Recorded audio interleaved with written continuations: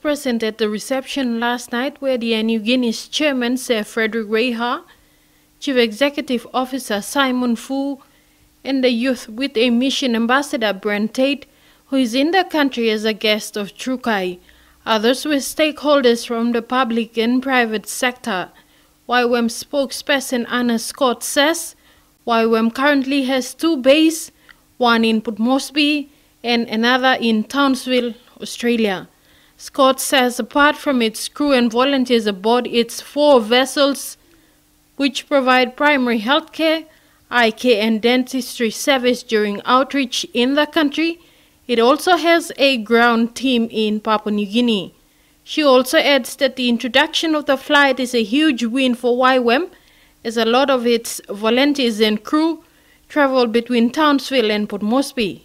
So we estimate that Ywam alone will send 1,000 volunteers on these flights on an annual basis.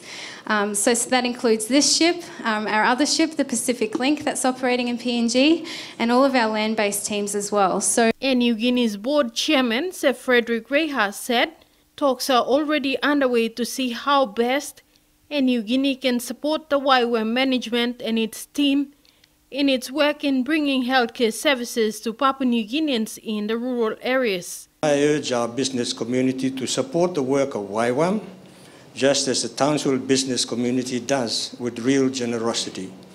People like Daryl Holmes from 1300 Smiles have set a truly great example for our own business community to follow. Rebecca Passingan, NBC National News, Port Moresby.